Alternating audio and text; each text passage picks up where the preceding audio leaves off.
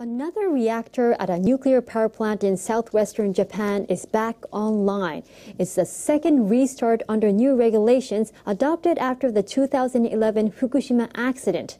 The operators are preparing to restart 3 more reactors, but many nearby residents say they need more information. NHK World's Tomoko Kamata explains. 引き抜き操作実施します。引き抜き操作開始。電子を起動しました。はい、じゃあ11時30分、電子が起動です。運転モードに。The number 2 reactor at the Sendai nuclear power plant went back online on Thursday. The number 1 reactor at the plant was restarted in August. Until then, all of Japan's nuclear reactors had been offline since September 2013. 2 reactors at the Takahama plant and 1 at the Ikata plant have been found to be in compliance with the new regulations. The operators of Takahama plant want to go back online by January, but a court decision is blocking the way. The Ikata plant is undergoing checks by regulators.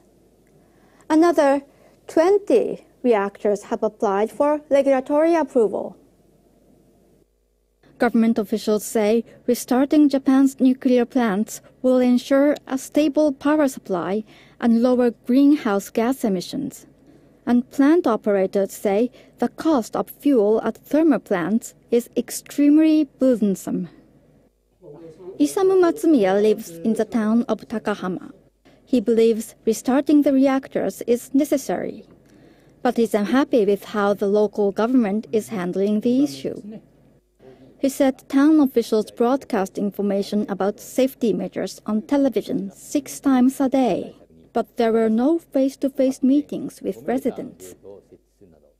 Matsumiya responded to a questionnaire and asked how radioactive water will be kept from seeping out.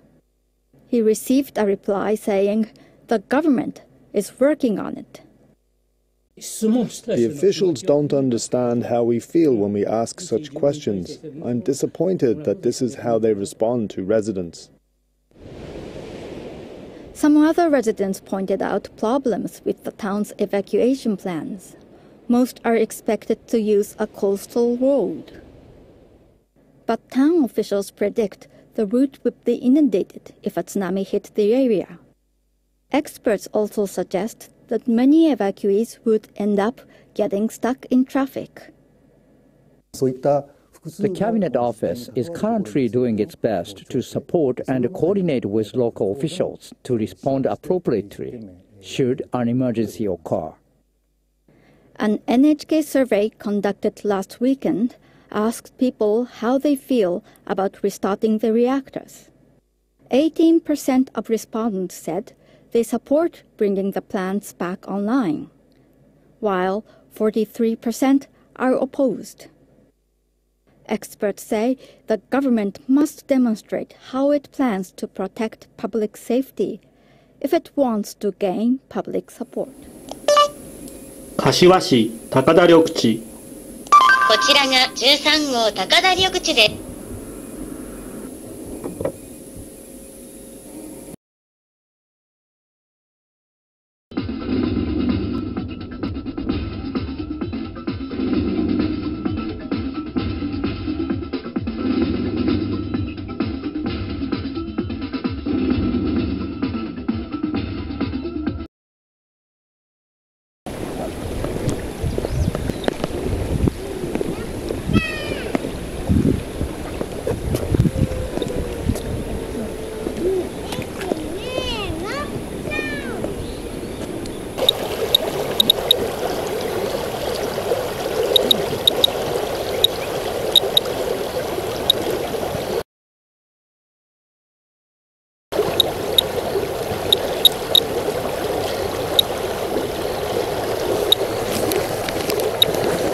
測定が完了しました。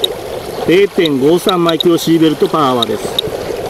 0.43 マイクロシーベルトパワーです。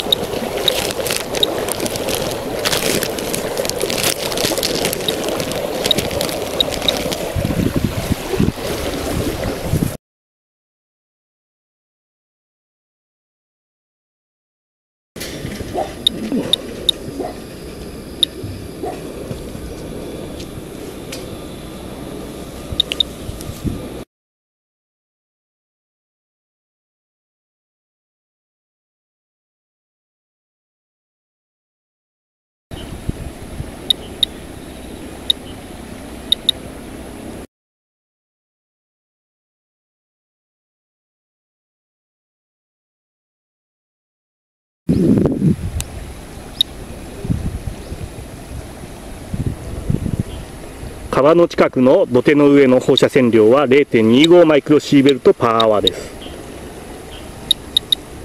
0.25 マイクロシーベルトパーアワー。リバーサイドリバーベッド。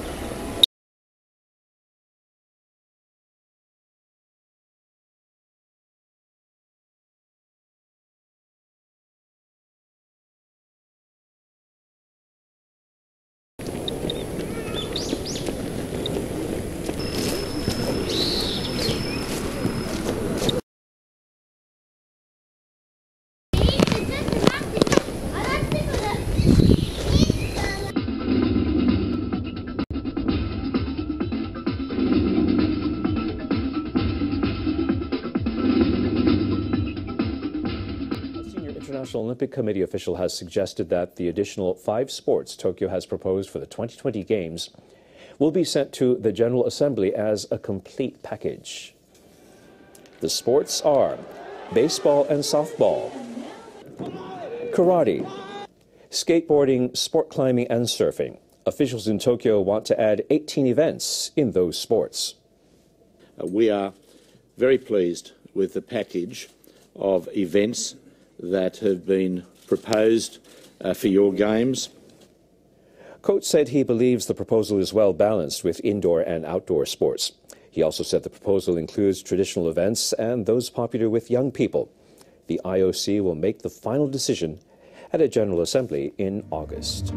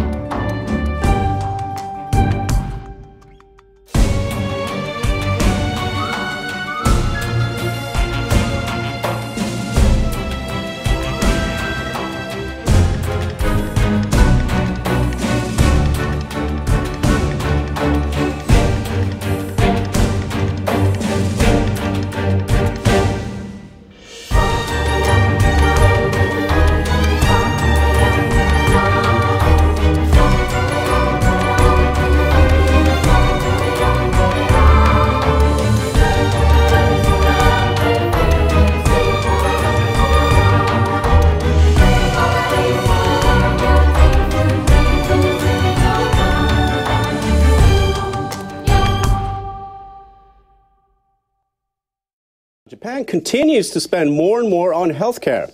Medical expenses for fiscal 2013 topped 40 trillion yen for the first time. The country's aging population and advanced treatments are the factors pushing costs higher. Officials at the Health Ministry say the nation's medical bill in the year that ended March 2014 totaled around $330 billion. That's up 2.2% in yen terms from a year earlier.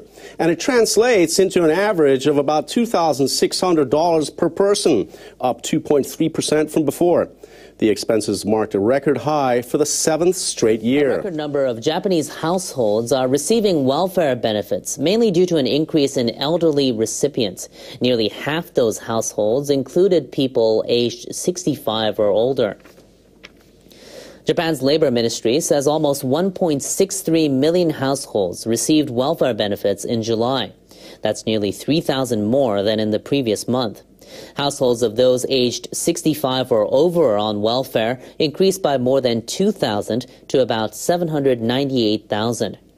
Ministry officials expect the number of single elderly people on welfare to continue to rise. The construction industry continues to grapple with labor shortages. However, officials at major construction equipment maker Komatsu say a solution lies in automated machinery. Komatsu has rolled out a self-regulated digger and bulldozer equipped with information and communications technology. They can automatically dig mounds and smooth out slopes. The machines go online to download geological survey data and necessary instructions when switched to an automatic control mode. 2 built-in cameras capture 3D images of the terrain. This allows operators at distant locations to monitor work progress. Skilled workers should be deployed in areas where machines can't be used, but the remaining jobs should be automated. I think that's the goal. He added the company hopes the automated machines will help ease the shortage of trained workers. People are flocking to a trade show near Tokyo for a look at the latest in IT and robot technology. They're getting a glimpse of new gadgets that could soon play a role in everyday life. NHK World's Emiko Lennart reports. Here at Japan's biggest high-tech exhibition, called SeaTech, visitors are getting an eyeful of cutting-edge devices that may shake up their daily routines. Take this interactive mirror that suggests makeup you might like. Or this high-tech kitchen and dining room. It will help you cook and entertain guests.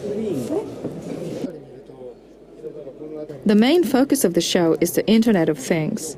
This refers to clouds and other data management services used on a variety of devices.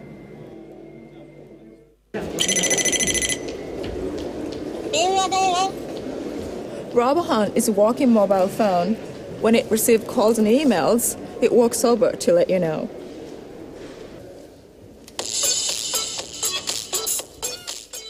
The small robot also has excellent communication skills. It reacts to verbal commands.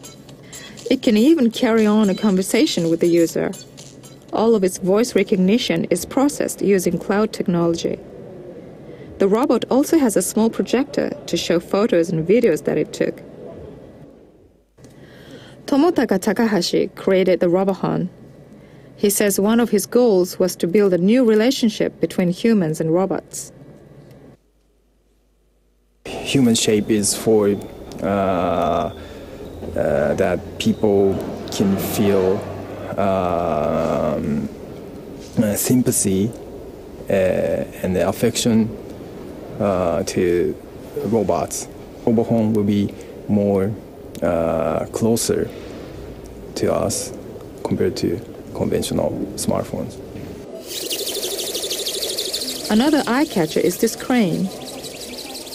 It looks like a traditional Japanese paper crane, but it can actually fly, making use of sophisticated technology on board. The creators have put inside some of the smallest high-tech equipment in the world, including a tiny motor and sensors for positioning control. The sensors can detect speed, wind, and more.